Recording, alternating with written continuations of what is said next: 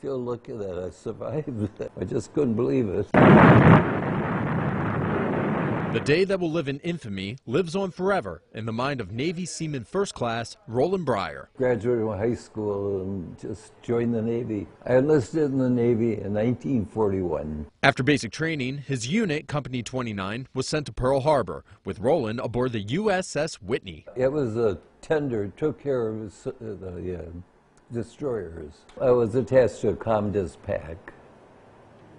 Commander destroyers. I was in the Spy Corps. Sunday, December 7th, 1941, a 19-year-old Rolland was about to get his morning started. We were getting ready to go to church on Ford Island.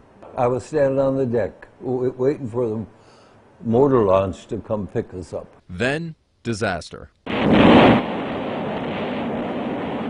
We just saw the Arizona blur up. It was right in front of us. We could just smell the smoke and the explosions. Right there.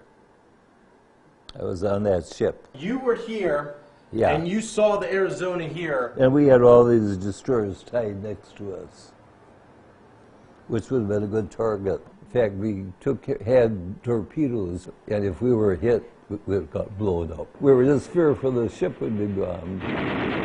Luckily, the Whitney wasn't targeted. They were after the fighting ships. I just feel lucky that they didn't hit us. During the attack, Rolland and his men took cover. We were just ordered to go below deck. And then help those still alive. We were assigned to take care of the survivors. Rolland was later released from the Navy in 1946. Nearly 20 American naval vessels damaged, including 8 battleships and over 300 airplanes during the attack, and Rolland was one of the lucky ones to make it out unharmed. We just couldn't believe it.